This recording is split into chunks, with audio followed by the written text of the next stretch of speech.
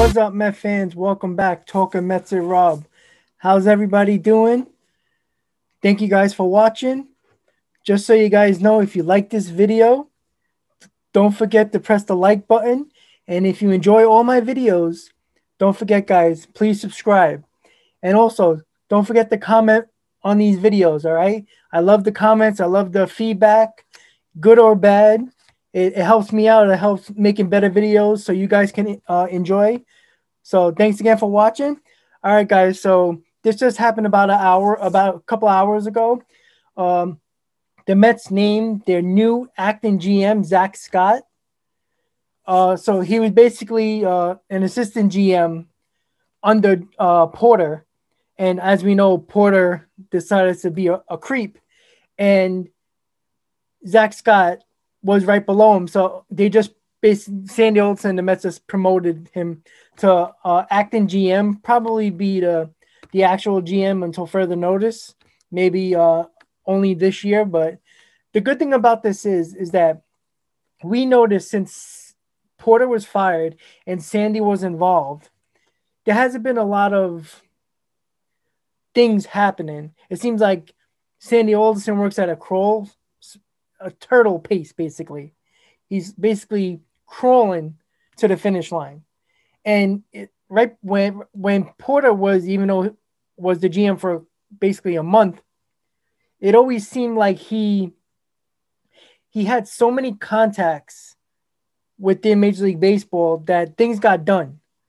And you heard more rumors, you heard things going on and everything like that. But with Sandy Alderson, it just seemed like nothing was really happening. They were doing things slow. It seemed like the Springer situation was an issue when it came to Alderson. But now that Zack Scott got that GM tag, maybe things will start moving a little more, like the Trevor Bauer, the Jackie Bradley Jr., possibly the Chris Bryant trade, maybe even getting those guys or looking into those guys and possibly getting a few of those guys that I just spoke about might leave Steven Matz and Jeurys Familia on the trading block, basically to shed some payroll. So when you can bring in the Bauer and the Jackie Bradley Jr. and players like that to offset the money a little bit, especially the Steven Matz contract, even though it's a few $1 million. If the Mets do go sign Trevor Bauer, that can offset this year's payroll a few $1 million.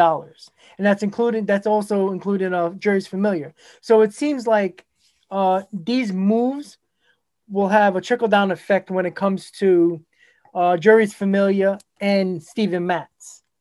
I will be doing a couple more videos about Steven Matz and the possible trade that could happen, and the Mets might trade him in the coming days, maybe even weeks. And also, I'm going to do a Jackie Bradley Jr.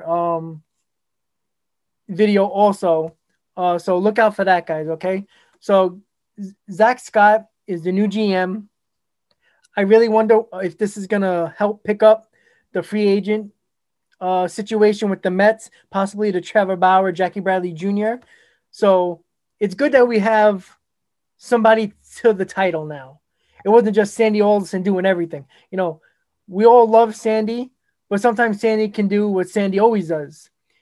Slows down everything, takes a step back and just waits for all these offers to come in, and then he'll try to come in with an offer. So it just seems like Sandy Alderson doesn't really, I don't see him as a GM. I do see him as a president of baseball operations. I do see him as that, even though he's been the GM for so many years with the Mets and Oakland and so on. I like the Zack Scott.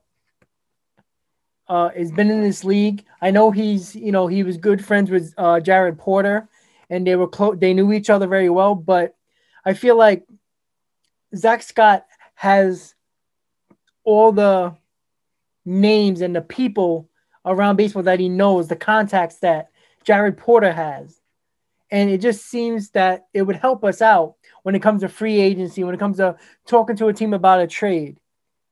They have that availability and understanding that they can make these calls, people will pick up.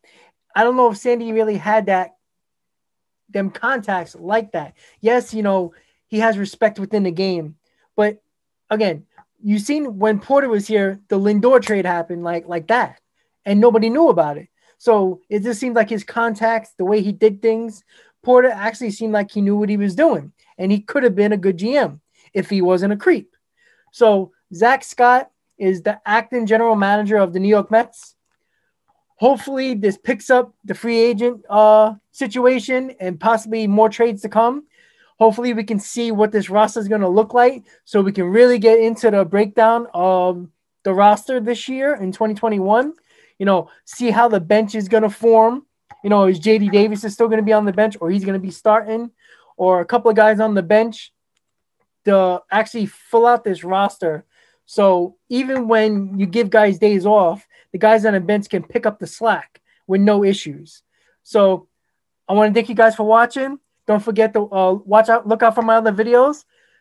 Don't forget, please, guys, like this video, subscribe to my channel, and let's go Mets.